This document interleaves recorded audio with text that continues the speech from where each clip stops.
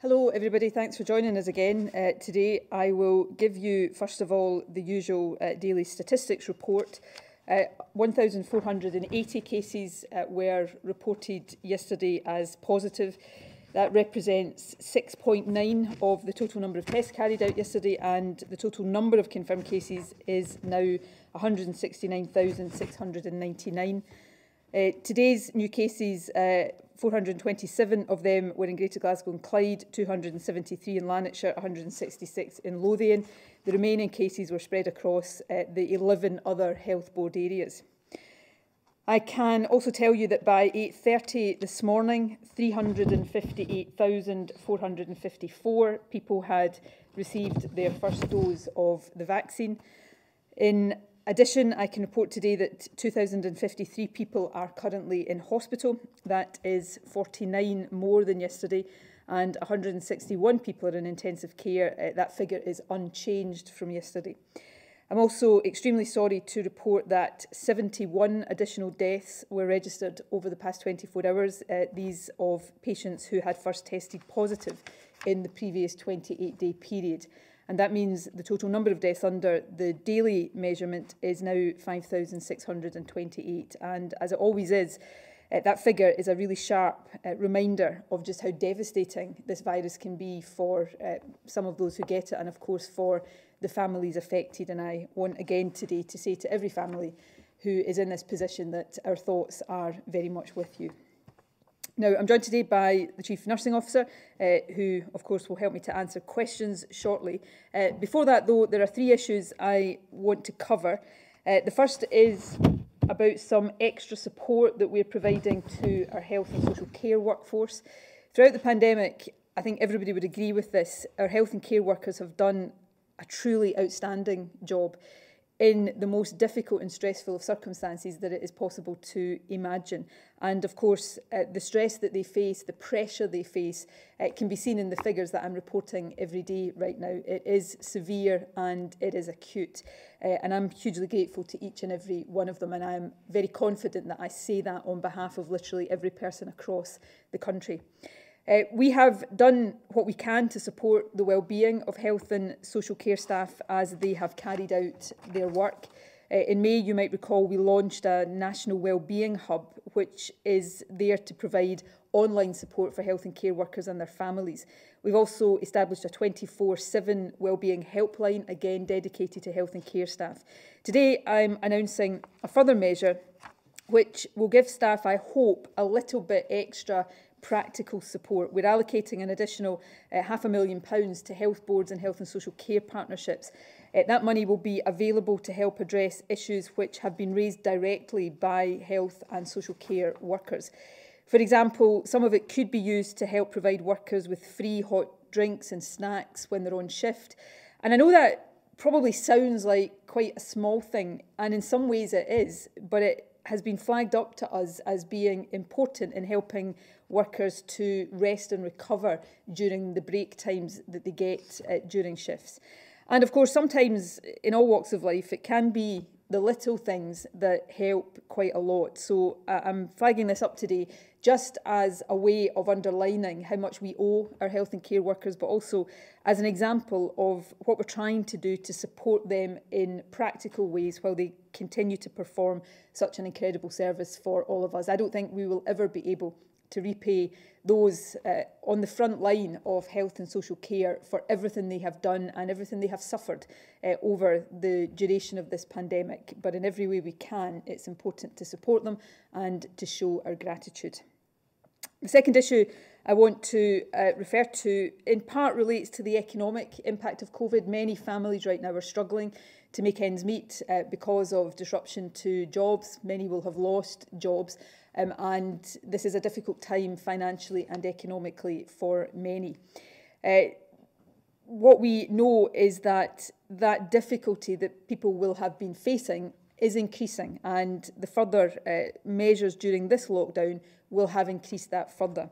So today I want to highlight an additional source of support that will soon be available to many parents and carers. It's something that was planned before the pandemic, so it's not as a result of the pandemic, but I think the importance of it is even greater given what everybody is living through right now. And of course, I'm referring to the new Scottish Child Payment.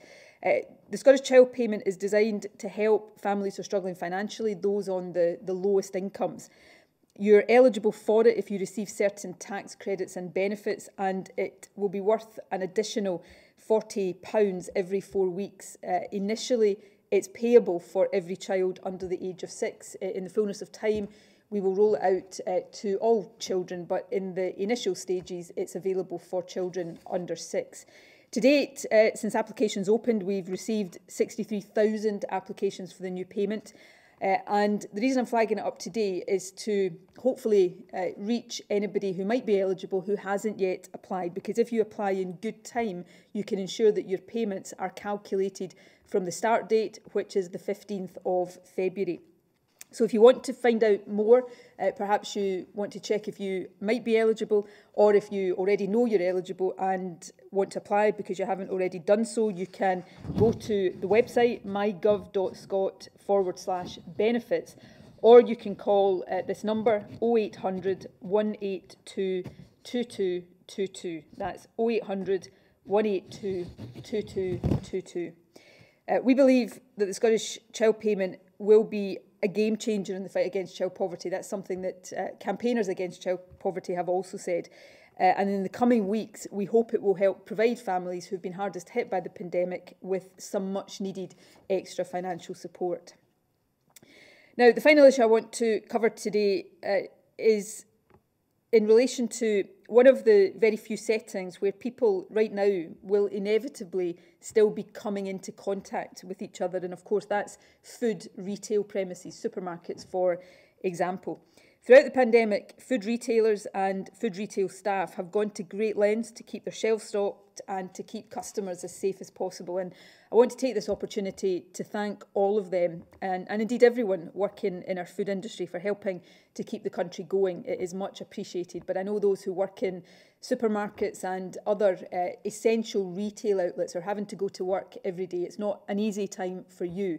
So if you're one of them, or if you know somebody who is in that category, then please convey my thanks to them.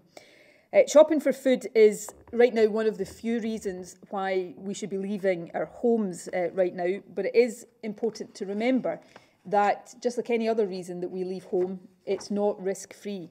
The new variant, as we know, is spreading faster and more easily, so it's all the more important that when we do go to a shop right now, as is essential, we do take the necessary precautions, and we are really rigorous in taking those precautions. So I want to just take a moment today to set out some of the key points that will help all of us to stay safe when we're shopping. And many of these points, people send in emails to me if they perceive that these things are not always being followed when they are out shopping. So it's a moment just to remind people of all the things that you should be doing to keep yourself and others safe if you're going to a supermarket, a butcher's, a baker's shop, or even just your local corner shop.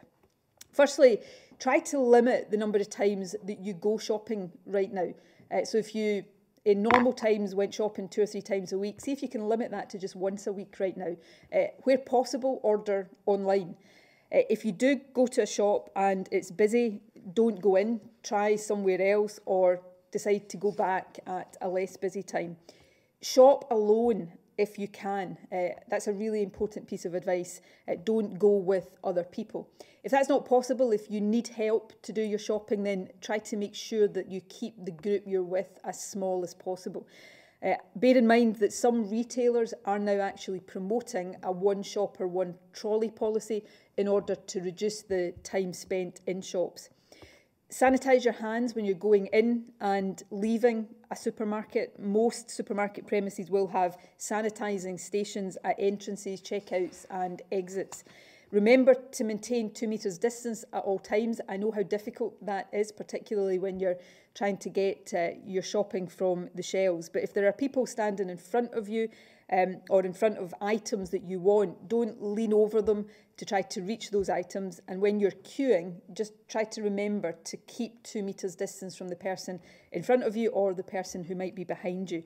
And be patient if you have to wait a bit longer. Show consideration for shop staff and for other customers. And at all times, follow the facts guidance. That includes, of course, wearing a face covering.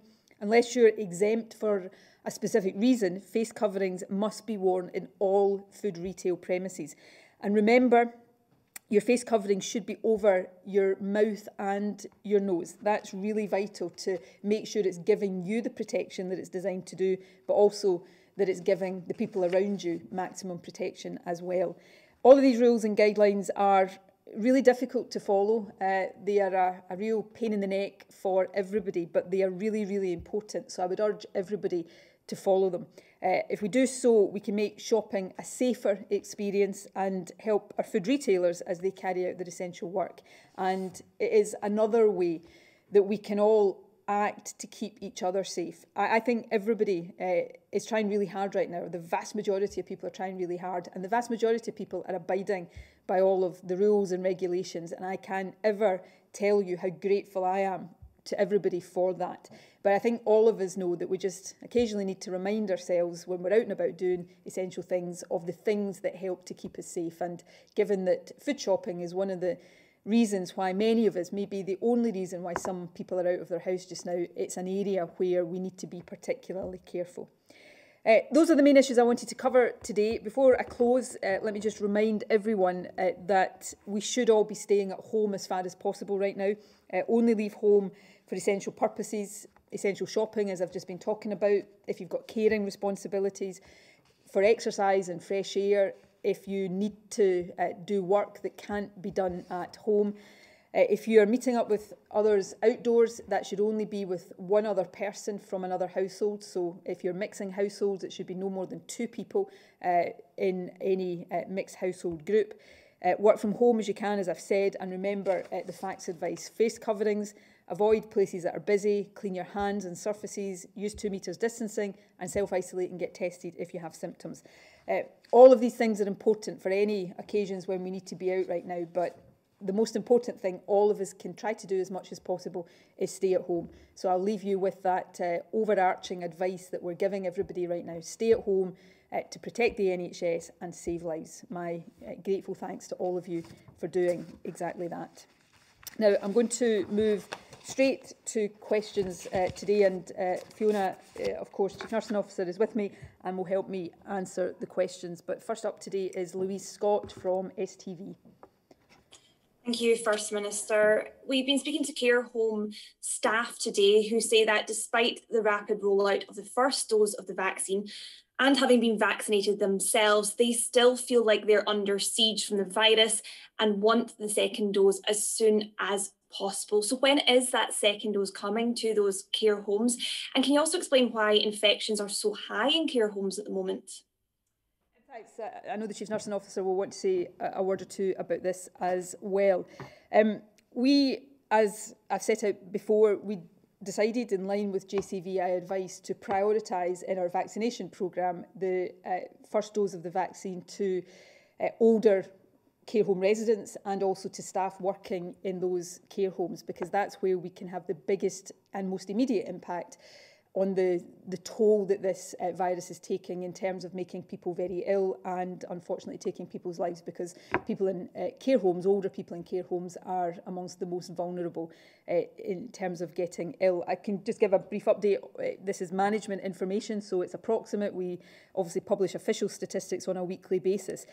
But so far, around 95% of residents in older adult care homes have had the first dose of the vaccine, and around 77%, just short of 80% of staff in older adult care homes have now had the first dose of vaccine. So that's good progress, and it's important that that is the case. We are following advice now that says we should prioritise getting as many people as possible in these most vulnerable groups the first dose of the vaccine as soon as possible, with the second dose being up to 12 weeks after the first dose. So people who have had the first dose, they will get their second dose at the latest 12 weeks from the first dose. And that strategy is following the clinical advice that we have had. That has come from the JCVI, the MHRA, which is the regulatory authority, and of course has been endorsed by all of the chief medical officers across the UK. And that's the plan that we are working to. In terms of infections in care homes, and the Chief Nursing Officer, I'm going to hand over to her on this. Before I say what I'm going to say here, I don't want anybody to hear this as me in any way minimising the burden of this virus in care homes. As long as there's one care home with one case of this virus, it's one too many. But we do see, both in terms of the numbers of care homes with outbreaks, the numbers of people in care homes with the virus, and the number of people in care homes dying, being lower in this second wave of the virus than was the case in the first wave, but still too high. Why are we still seeing infections? This is a very, very infectious virus. We know the new variant is more transmissible. We know that the nature of care homes make those settings, any institutional setting, is particularly vulnerable, where there are people living in the same premise. And of course, when we have infections in care homes, the frail and elderly nature of the people there means that they are more vulnerable, which comes back to my starting point. That's why it's been so important to prioritise vaccination in those groups. I'll hand over to Fiona now, who will want to add a few points, no doubt, to what I've just said. Thanks, First Minister. And clearly our care home residents are our most vulnerable and at highest risk from COVID. And that's why, very, very sadly, we saw such a number of deaths. Over half our deaths in the first wave were from care home residents. That's now down to a third or less. So clearly our care home teams are putting infection prevention control measures in place. But right across the world, when we have a pandemic, the nature of infection within our institutions mirrors and reflects what's happening within society. And that then is why we are continuing to see infections within our care homes. From a vaccination perspective, you need to vaccinate either between 20 and 40 care home residents to save one death. So clearly it was imperative that we vaccinated as many as possible, whilst at the same time then using the vaccine to vaccinate our other health and social care staff. And that's again why our care home staff are incredibly important and very, very high up the priority list, and the majority of them have been vaccinated. The first dose does give a substantial protection against COVID-19. Now, it doesn't kick in right away, and there have been some people who have had an infection maybe a day or two or 3 or 4 days after they've had the vaccination. It does take about 2 weeks for the antibodies to start growing, and that then continues on and provides further protection. We're beginning to talk about, particularly for our care home residents, how can we make sure their second dose happens, because we sometimes, if there is an outbreak, we're thoughtful about whether we're vaccinating or not. But this morning I was talking to the nurse directors across Scotland about, in practical terms, how we then move towards scheduling in our second vaccinations for both our care home residents, but also the care home staff as well. And that's going to be important as we move forwards to make sure they do get it well within the 12-week time slot. And that's a balancing act between scheduling the vaccinations for our most vulnerable in terms of the first vaccine to give people a significant protection. That means the illness is less, hospitalisations are very, very negligible, and then giving people that second dose that completely gives them the best and final immunity that they need. Thanks, Fiona. David Henderson from BBC. Thank you very much, First Minister. You mentioned yet again the need for people to stay at home, but 70% of people with COVID symptoms are not self-isolating properly, according to SAGE advisors, who say government needs to be offering much more support to people, particularly on low incomes. Do you accept there's a need to go much further than the £500 grants that are currently on offer to some? And wouldn't the extra cost be a pittance compared with the alternative, which is lots of extra infections? I take very seriously the need for us to look on an ongoing basis at how we better support people who are being asked to self-isolate. I've read reports in some newspapers this morning that the UK government is considering expanding the £500 payment to everybody who's been asked to self-isolate, not just those in low incomes, which is the case right now. I don't know whether that's true or not. If it was, I would welcome it, because that would then I hope, trigger additional funding to the devolved administrations. In a financial sense, we are doing everything we can, although we continue to look at what we can do more, how we can stretch our resources, but we are pretty much doing what we can within the resources that we have available to us. As well as the payment, though, we have, and you've heard me talk about this before, we have with councils and its local authorities who are doing the hard work here, we set up the outreach service so that people who are being asked to self-isolate, particularly those who might need additional help, are getting a triage phone call from their local authority to assess whether there is more support that can be provided to help them with the practicalities. So this is something we look at regularly on an ongoing basis, and we will always be looking for how we can better support people to self-isolate. Of course, everybody should be staying at home as much as possible right now. If you have COVID or if you're a close contact of somebody with COVID, that is the strictest form of self-isolation. You shouldn't even be going out for essential purposes, but the whole population should be staying at home right now as much as is possible. I don't want to overstate this next comment because, as I've said on previous occasions this week, we have to be careful not to be complacent because we need to see more data. But our figures suggest that the lockdown is starting to work. We again today, this is from memory. If I'm getting this wrong, I apologise. But from memory, this is the first day in a long time that test positivity has been as low as 6.9%, under 7%. So we are starting to see some cautious grounds for optimism that what we are doing right now collectively is working, but we can't be complacent about that against a virus that is infectious, it's always been infectious, but has learned to transmit more quickly. So we keep all of these things under close review. Paul Smith from Global. Good afternoon, First Minister. Yesterday we heard from the organisers of Glastonbury to confirm the festival will be cancelled again this year. We spoke to bosses at Transmit yesterday. They say they'll update fans in March as to what's going to happen. And Rewind have been quite open on their social media platforms saying this year's festival will be the best one yet. Do you think it's pointless holding out hope for events like this to go ahead this summer, or do you think the right thing to do is just cancel them again this year? Oh, these are difficult balances for organisations to strike, and I know that better than anybody because we are having to reach these difficult judgments every single day right now. So I'll try to be as balanced in this as I can, and I say this with huge sympathy for any organisation trying to think ahead and decide whether or not a large-scale event can happen in the summer. None of us right now can look ahead and say with certainty what the position will be with the summer. In the summer, we certainly hope that the combination of a vaccine programme that by then will be well underway. All of the JCVI priority groups will have been done with the first dose anyway, and we'll be into vaccinating the rest of the population. So that is a positive. We know that summer weather conditions, even in Scotland, make life a bit harder for viruses, so it's another positive.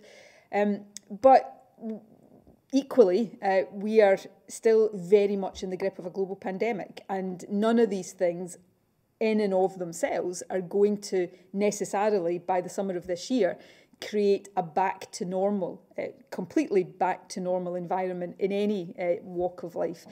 So I think organisations have to be aware of that. I think if I was to stand here right now and be asked, if I can paraphrase your question, I've just been asked, do I think large-scale events by the summer that we can say with any certainty they'll be able to go ahead? The honest answer to that would be no. I can't say that with certainty. I hope, just like everybody else hopes, that by then we'll have restored a lot of normality to life, but we equally have to be realistic and pragmatic. I think it is going to be a little while longer, and I'm saying that gently, before big-scale events, I think, become possible again. Now, I hope that's as quickly as possible, but is it going to be by the summer? I could not say that with any certainty. When I set out the latest review in Parliament this week, I did talk openly about, even with the vaccination programme, which is such positive news and does offer the best hope for us to get back to a greater degree of normality, we may be living with some kind of mitigations being necessary for quite some time to come. Now, I very much hope that's not the strict lockdown we've got just now for very much longer. but we may need to do other things to, whether that's physical distancing, face coverings, travel restrictions, all of these things may be necessary for a bit longer. And that's the context in which I think organisations have to consider these decisions. So I know it's not easy for anybody. The Scottish Government, as we have sought to do all along, are here to give advice and as much of a steer to organisations taking tough decisions as we possibly can. Katrine Bussey from PA. Hello, First Minister. I wanted to ask about the Social Renewal Advisory Board, which published its report yesterday. It was, of course, set up by the government to kind of provide a blueprint of how the country can guide its way out of the COVID pandemic, and came up with some really interesting recommendations around things like a guaranteed minimum income and a further expansion of free childcare. So I just wondered when we might see a response from the government to those recommendations. And also, you mentioned earlier you'd be delighted if the UK government was to commit to giving £500 to every person diagnosed with COVID-19, saying that that would trigger extra money for the Scottish government via Barnett consequentials.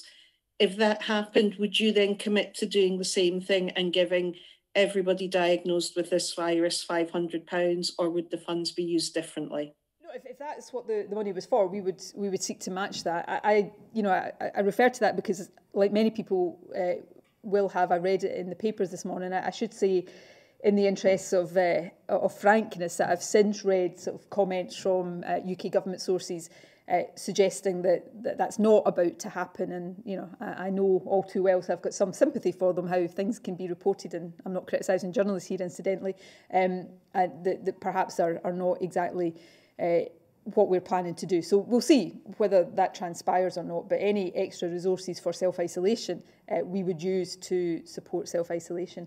On the Social Renewal Advisory Board, I think what they have produced is excellent.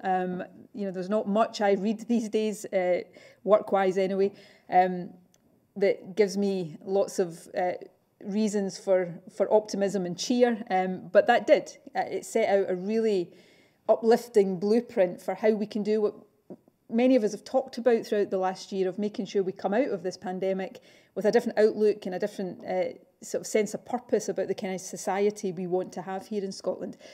So I would certainly recommend it to anybody who's wanting to feel a bit inspired about what the world might look like when we come out of the crisis we are in just now. The Cabinet on Tuesday this week sort of anticipated the publication of the report and made a decision then that we would consider it in fairly early course in detail. Aileen Campbell is the Cabinet Secretary who has lead responsibility with Shirley-Anne Somerville. They will be bringing a paper to the Cabinet over the next few weeks so that we can consider the recommendations in detail, and obviously we'll respond then. I can't give a date for the response right now. Obviously we are also about to go into the Scottish elections, so much of the content of the report will be for a new government of whatever shape or colour that emerges from the elections. But we'll respond as quickly as possible in line with giving a report of this weight, due consideration and proper consideration. Dan Vevers from The Sun. Thank you, First Minister. Good afternoon to you both. A Scottish Government paper published today on the impact of restrictions on children said that polling showed around 4 in 10 parents have adapted guidance to suit their family's needs. For example, like play dates and allowing kids to meet with friends, with the main reason given being their child's mental health. Do you understand and sympathise with parents, even if you can't endorse them bending the rules for this purpose? And secondly, just if I may, the BBC reported today that a special Crown Office unit set up to probe COVID-linked deaths is investigating cases at 474 care homes. HUD's staff are being quizzed by police, and care homes say the investigation is disproportionate and placing a huge burden on workers. Ministers have ultimate responsibility for the safety of citizens, and it was government policy to discharge positive and untested patients to care homes early on in the pandemic. So have any ministers been questioned by police? And if not, how can it be right that low-paid care staff are being grilled by police but ministers aren't? Dan, I'm sure as you'd be the first to recognise, if I was to comment on an independent Crown Office investigation, the Sun rightly would be all over me for trampling over the independence of the Crown Office. There is rightly a separation of powers between ministers and the Crown Office in terms of investigations into anything that could or might not ultimately, but could involve criminal prosecution. So I'm not going to comment on that in any way. In response to your first question, I have huge sympathy for everybody who's struggling with this pandemic right now. I'm not a parent, but I'm the auntie, the very proud auntie of a niece and nephews, young people. They're teenagers now. In fact, one of them's older than that, but two in particular who are at the younger end of the teenage, certainly still of school age. And I see with them the impact that this pandemic is having, not being at school, not seeing friends, and it's heartbreaking. If you know, every aspect of this pandemic is horrible. There is nothing about it that is not horrible. But I think if I was to single something out that breaks my heart, and I know has the same effect on everybody, it's the impact on young people. So I've got, you know, more sympathy than I can ever manage to articulate for young people themselves and for parents who are struggling with homeschooling, trying to support the well-being and the mental health of their children and striking the right balance. This is horrendous for everybody, but it's necessary, and that's what I have to stand here and say. That's my duty, is to point out to people the risks of this virus and therefore the reasons why these horrendous restrictions are so important, and not just important to have in place, but important for everybody to abide by. The more we all abide by them, and I think the vast majority are, despite the difficulties of it all, the more we abide by them, the sooner we get this virus back under control again, while the vaccination programme is doing its work, then the sooner we can have greater normality for our young people. The final point I would make, Fiona may want to say a word here about mental health impact of all of this. The final word I would say, and I've said this before in the context of schools, I think as a society, when we talk about getting back to greater normality, and as we know from the experience of coming out of the first wave of this, that means choices. When you can't have 100% normality, you have to choose the things that you get back to normal on most quickly. And I think as a society, and government certainly is of this view, as a society we should resolve that we give priority to our young people getting back to greatest normality first. And that means schools getting back as quickly as possible, even if that means the adults have to make sacrifices for longer, like not getting to go to the pub or out for dinner or doing the things many of us enjoyed doing. If that's what we have to continue to carry in order to allow young people to get back to school, back to seeing their friends, then that, I think, is what we should do. And that's very much the principle that will guide us as we start to come out of this lockdown. Fiona, do you want to say more? Yes, thanks, First Minister. And obviously, as we move through this pandemic, we learn more about it and more about its impact on our citizens. And we have about 10 months worth of data now on the negative impact that has had on children and young people.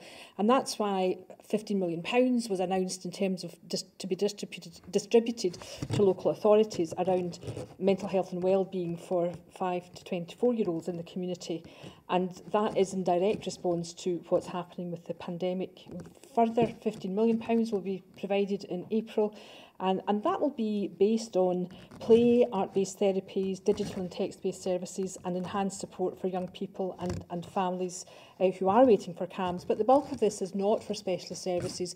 It's just a broad support for health and well-being for children and young people. And of course, outside play is important, and as hopefully the nights get lighter and the weather gets slightly better, then being able to have young children meeting outside and playing is clearly going to be important as well. But that's why the additional support has been put in, recognising how important it is to support and maintain the well-being of children and young people right across Scotland, and of course welcoming the resumption of schools when it is safe to do so. And again, we have more information now about how the new variant transmits across the different age ranges, and we'll be able to take that into account in our decision making. Thanks, Fiona. Michael Blackley from the Mail. Hello, good afternoon. Some figures that are around in recent days show that Scotland is lagging behind other parts of the UK in relation to getting the first dose out to over 80s. The figure for England is that 56% of over 80s have received the first dose, 44% Northern Ireland, 23% in Wales, and Scotland 13%. And I think Wales also took the similar approach of targeting care homes first. So are these figures a concern? And a number of health boards have told me that their community vaccination centres won't be fully up and running until February. Why hasn't that happened quicker, and why weren't they open on January the 11th when the community rollout got going? The figures you've just quoted to me are a concern, but mainly because they're not accurate. So if you take over 80s, you quoted me a figure of 13%. I'll give the usual caveat that what I'm about to cite is management information, but I can tell you as of 8:30 this morning, 34% of over 80s have been vaccinated according to our management information with the first dose.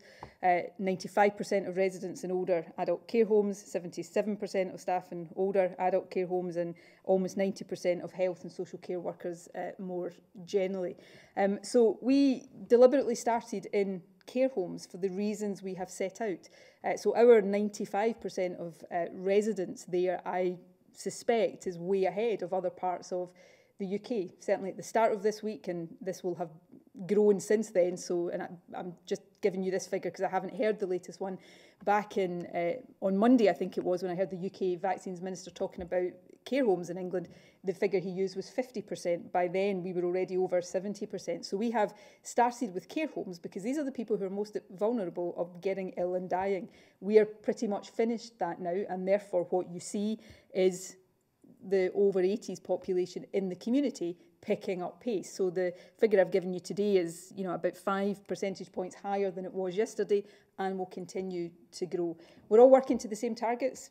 We have set the target of all over 80s having been given their first dose by the first week in February, by the 5th of February, and we are on track to do that. That's the same target that others are working to, and then of course we have set the further target of everybody in the over 70 category being done by mid-February. So that's what we are doing right now, and we'll continue to pick up pace as the supplies grow. So too will be the different settings and the scale and the size of the settings that deliver the vaccine.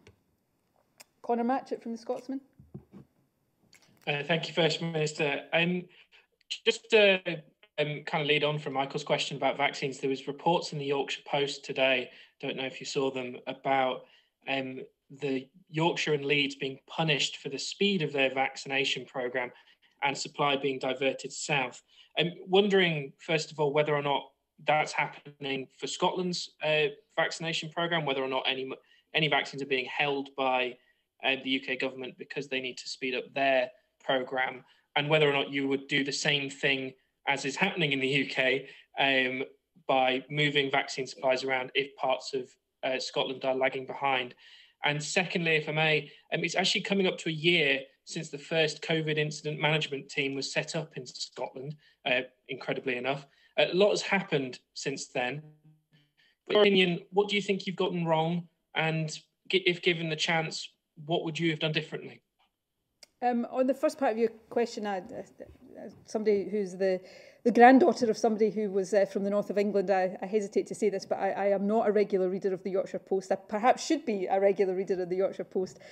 So I haven't seen the story that you're referring to this morning. I'll go and look at it later on. But I think the answers to your questions on that are no and no. So no, to the best of my knowledge, if the UK government is taking supplies away from the areas that are further ahead in vaccine to give them to areas that are further behind. To the best of my knowledge, that is not affecting Scotland. And no, we will within Scotland, we'll continue to distribute the vaccine equitably so that we are not having postcode lotteries. And, clearly we have challenges that, I'm not suggesting nobody has these challenges, but a bigger proportion of our population lives in what is classed as remote and rural areas, so there are different challenges around distribution, although some of the figures I've seen again from management information would suggest that some of our rural and island communities are actually doing very well in terms of getting through these priority groups. But we'll continue to make sure there's an equitable allocation of the supplies of the vaccine that we have.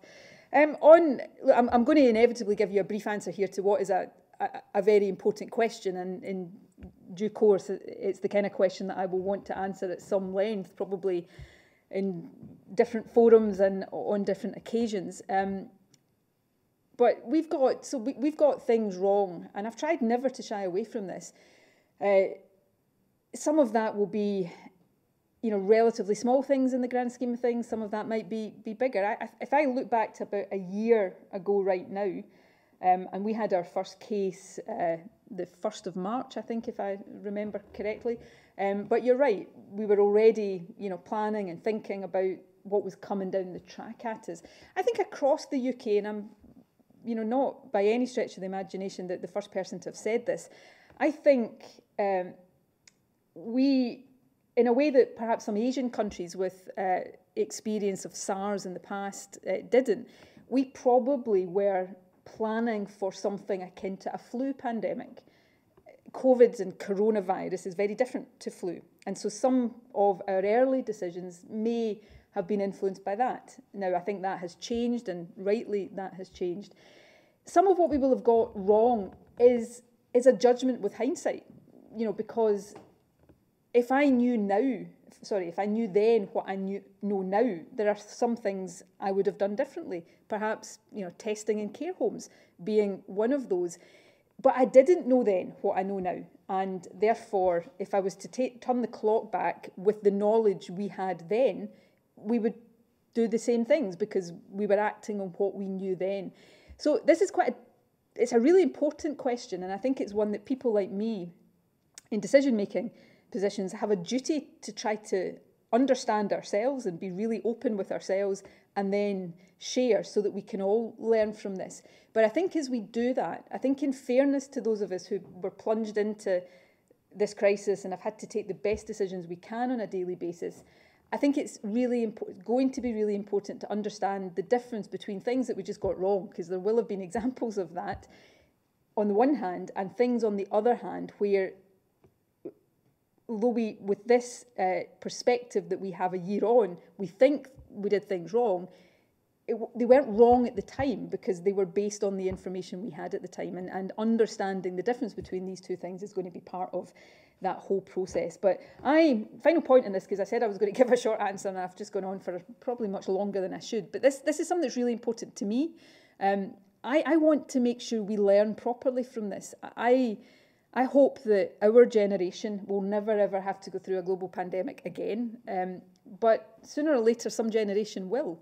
And therefore it's really important that we learn lessons now so that we are leaving those for the benefit of those who come after us, but also so that there can be proper scrutiny and accountability so that we're all taking part in that. So it's something that I feel very strongly about, as I hope is coming across, even if I'm not being as coherent as I will be when I've had the proper time to think about this in full. Because that's the other thing, and this is my final point. Right now we're still in a crisis. So much as it's important that we look back and we analyse and we think, what did we get right and what we got wrong, the most important thing I've got to do and lead a whole government to do is focus on the here and now and tomorrow rather than yesterday. Because I can't change what happened yesterday, I can still influence what happens tomorrow, and therefore I can't lose that focus, and I can't allow my government to lose the focus on the remaining phases of this pandemic. I'm not sure I gave you any headlines there, Connor, my apologies, but Dan Sanderson from The Telegraph. Thanks very much, First Minister.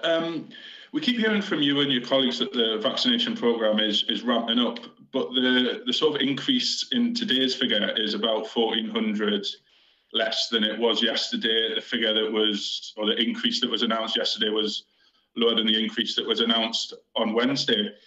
So why is that? Why on your own figures does this seem to be slowing down rather than actually speeding up? I hear what you're saying on care homes, but we've been told around 600,000 doses have been delivered. GPs are apparently raring to go. So why can't you do the care homes and also speed up vaccinations in the community? And also just last Monday's figures, we saw a bit of a drop in over the weekends, and we only got 3 days, but the sort of average daily figure had gone down. What's the situation going to be this weekend? Can we expect another drop, or have measures been put in place to make sure there'll be a 7-day operation? Thanks.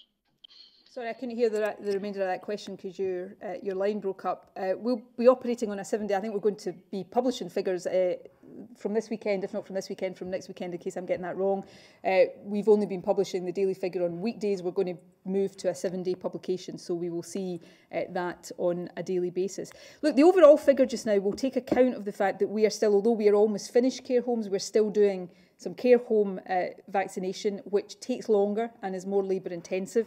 But if you look at the over 80s in the community, we are seeing that speed up. So, we've gone from, in one day, 5 percentage point increase. So, it's the cohorts within the overall figure that we are looking at, as well as the global figure. And the over 80s vaccination programme, by that I mean in the community, not over 80s in care homes, is picking up pace and will gather pace as we go through next week and towards that target date of the 5th of February. Do you want to add anything? I think what we have in Scotland is a lot of our GP practices, and I understand when people are talking about supply and the response by our whole system to people coming forward to vaccinate, GPs desperate to vaccinate their patients, has been amazing. And the resilience of our staff in the NHS is quite remarkable. So keen, such enthusiasm to do the vaccinations. And I know that GPs have been taking their time to think through their patient list, how they're going to do it. So I've been speaking to a number of people, and I know that some GP surgeries this weekend, for instance, they're doing their routine work during the week, will bring in all of their over 80s and vaccinate them. So I think it's about planning, it's about organising, it's about having confidence in the scheduling. So like anything that's starting off and starting up, making sure that we've got the right distribution, the right way of doing things, whether it's GPs or the bigger areas, that it is easy then to get a lot of numbers through. These are coming on stream. It's important that we plan and organise, and it's important that we also give people notice and time to get there for their vaccination so that they can be well supported if they need to be taken there, particularly in the older age group. But I'm absolutely confident that the systems are going to be in place and that the staff are hugely dedicated to making sure that as many of our population are protected as we possibly can. Alistair Grant from the Herald. Hi, First Minister. Thanks very much. It's been reported today that painting or repair work took place at your official Beauty House residence in Edinburgh this month. Are you confident that work fully followed lockdown rules, or was it, as some of your political rivals have suggested, a slap in the face to those who are following the rules on work taking place inside homes? Can I just follow on from the question that was asked earlier about festivals and kind of live events this summer? Would you simply advise organisers to cancel those events, given the logistical planning that goes into them? And many musicians, artists and performers heavily rely on events like those for income and will be absolutely devastated if they can't go ahead. Will further help or a rescue package be made available if festivals or big live events can't go ahead this year? Are those conversations taking place? Thanks. I'm not going to go beyond what I said earlier on live events. We will, of course, continue to talk to individual organisers of events and give the best advice we can.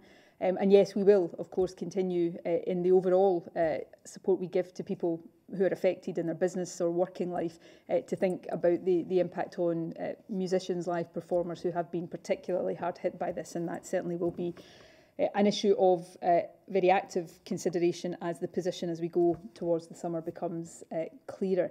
On the Beauty House thing, I'm really glad to have the opportunity to address this today because the story that appeared on the front page of a paper this morning is not accurate. Certainly the impression that it was giving is not accurate. And the reason it's important to address it is because I know and understand that nothing infuriates people right now more than the sense that there's one law for everybody and somehow another law for people like me. And that is not true. So I think there's couple of points just to make, to clarify the Bute House issue. Firstly, I'm not staying in Bute House just now. I haven't set foot in Bute House since the first lockdown, because back then I decided to minimise the number of staff that were having to be in Bute House, to cut my own contacts as much as possible. I was going to stay in my own home, and that's what I've been doing since the first lockdown. So I haven't been in Bute House. It's not being used right now as a residence, so it's not a home as it was described this morning. Secondly, there has been work carried out in January, but it was essential safety work, as I understand, and the explanation I'm about to give here is probably not a technical one, but it's been to pin part of a ceiling, or the plaster work of a ceiling, that was deemed essential because it was the state it was in was unsafe, and I think there was some security work done at the same time. There has been no painting and decorating done, and that was the suggestion in the newspaper this morning. It was essential work for safety reasons, not painting and decorating. So just to be very clear here, the rules that we are living under right now apply to me and my ministers and government officials just as they apply to everybody else. I have to be in here as essential work because I'm leading the country's pandemic response. I have to do this briefing every day, but when I'm not required to be at essential work, either here or when I'm required as part of my duties to be answering questions in Parliament, I'm at home, staying at home, like I'm asking everybody else to do.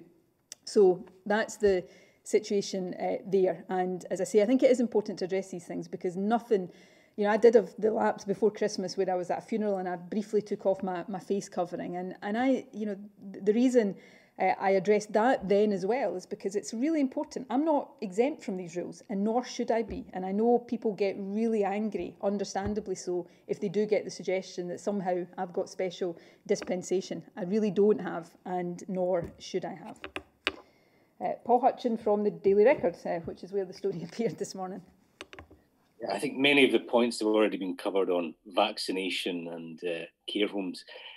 First Minister, you said earlier this month that you saw no reason yet for why the Scottish Parliament election should be delayed.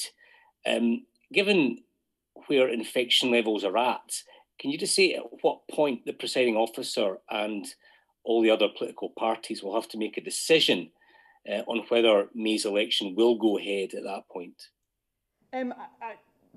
I'm not sure I can give you off the top of my head a specific date for that. I'm not sure if Parliament is working to some kind of assumption. I'll check that and get back to you on that point of detail.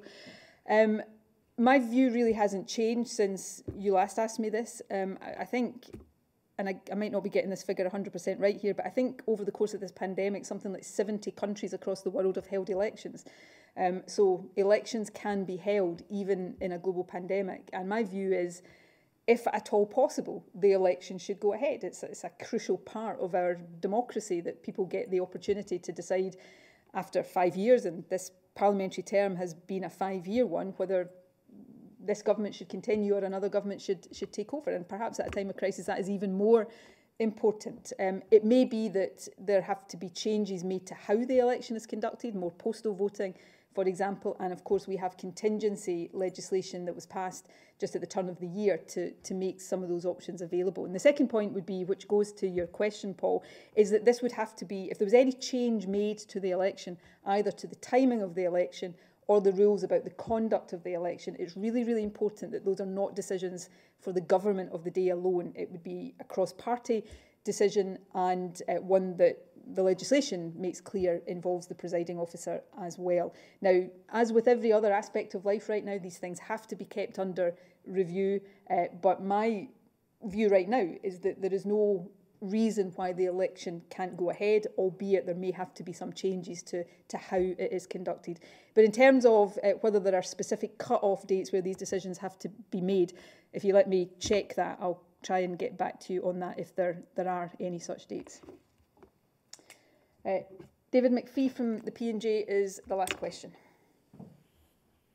Good afternoon, First Minister. New Police Scotland figures show officers are still having to disperse hundreds of people in groups across the North East and the Highlands since the announcement of stricter COVID measures.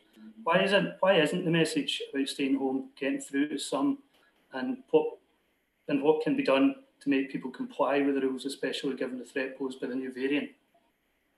Thanks, David. Firstly, I'll ask Fiona to say a word or two about the importance of the stay-at-home message, just to, given this is the last question, to end on that point. Firstly, I think it's important not to take the actions of the minority and use them to sort of obscure the compliance of the majority. The majority are complying with these rules, and I know how difficult that is, so I think it's really important to say how grateful I and we are for that, and how important it is that that continues to be the case.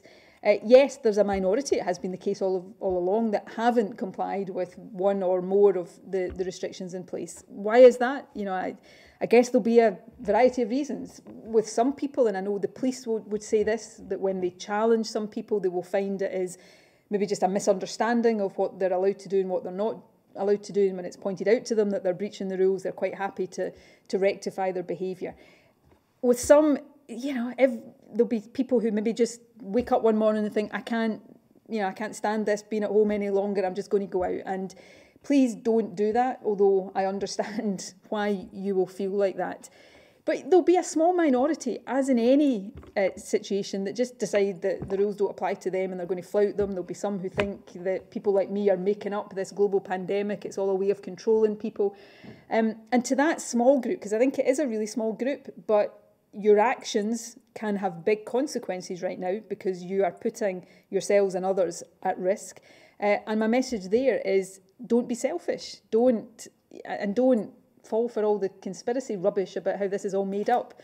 Any ICU doctor or nurse right now, any family that's lost somebody to COVID will tell you from their own experience that this is all too real and all too dangerous. So don't fall for that nonsense and don't act selfishly. This, with a virus, unlike many other things, we are so dependent on each other. This analogy has been used before, but it's worth using it again. If you're somebody that likes to take part in extreme sport that is really dangerous, every time you do it you put your life at risk, then you're doing that knowing that if it goes wrong, it's your life that is at risk. And people can make their own judgments about whether you're sensible or not. But right now, if you decide to be reckless, if you decide that you don't care about these rules and you're going to go and mingle with your pals and not comply with any of the mitigations, yes, you are putting yourself at risk. But as soon as you go home or go somewhere else, you're putting everybody you come into contact with at risk as well. And that is selfish if anybody is behaving in that way right now. So please don't do it. But let me end on the positive. I think the vast majority of people are complying. And, I want to say thank you for that. This is not over. We have to comply for a bit longer yet, and it gets harder with every day that passes, but know that you, in complying, are making a difference, and it is not an exaggeration for me to say you are saving people's lives. So thank you for it. Fiona. Absolutely. And I think, again, it's important to remember the virus relies on us and human behaviour to be transmitted. So we have the power to stop that transmission, and by staying at home and reducing the people we mix with absolutely reduces transmission, and we can see that as numbers are gradually decreasing. The new variant, because of course the virus constantly tries to renew itself to keep alive and to keep moving, so the new variant does pass on much more quickly. And I've spoken to a number of people who have had COVID, and they genuinely believed that they were following the rules, and they unfortunately became infected. So therefore those who don't follow the rules are much greater risk of being infected. Talking to clinicians, as I have done this week, we have younger people in their 30s who are in intensive care units. We have hospital staff who are just outstanding. They are weary. They're facing death quite constantly, especially in intensive care. But they are so committed to continuing to provide a good service to people. And not only that, committed to remind people that if you have other non-COVID health-related conditions, you need to phone your GP, phone NHS 24 or go to the hospital.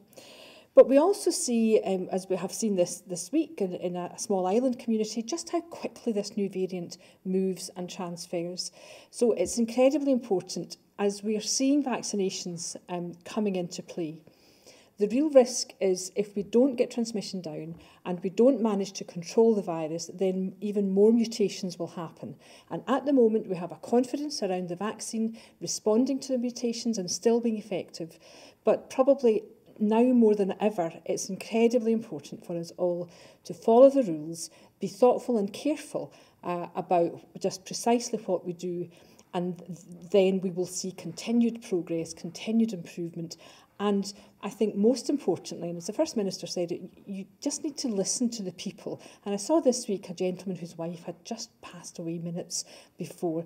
And it's impossible for your heart not to go out to people who never thought it would happen to them. So that's, I think, where we all have to remember, the real commitment of our health and social care staff in caring for us, the heartbreak of families who've lost loved ones, and a bit of self-discipline, a bit of control, and finding ways to make these rules and regulations possible within our own lives will mean that we will gradually see this virus reduce and get out of the pandemic safely and well.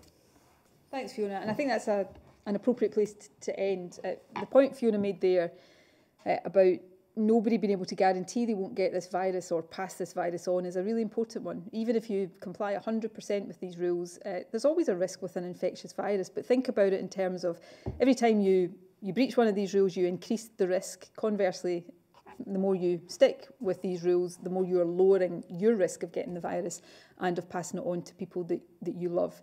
So please, please stay at home. I know I'm always conscious on a Friday that this is it's not an easy message to give people any day, but it always feels a bit harder to give it on a Friday when we're going into a weekend and people would normally be thinking about doing the things that we enjoy doing at weekends, seeing family or friends or going places that we don't always go during the week. So it's tough. It really is tough for people right now. But staying at home is the best thing we can do to avoid getting this virus and avoid passing it on. It is literally what we need to do to protect the NHS, who are working so incredibly hard and deserve not just the gratitude, but the help of each and every one of us right now. And if we do all of that, we do save lives. We reduce the number of people who, for the remainder of this pandemic, will sadly lose their lives. So please continue to abide by all of this. And if you're one of the minority who hasn't been, who thinks it's all nonsense and there's no need to do that, please think again. Please take a long, hard look at what you're doing and a long, hard think about what you're doing, and make sure you're acting in a way that keeps yourself and others safe. So thank you to everybody for joining us today. I'll be back on Monday here for the latest briefing, and in the meantime, have as good a weekend as you can, but please stay at home, protect the NHS, save lives. My thanks to Anna as well today for our BSL interpretation. Thank you all very much.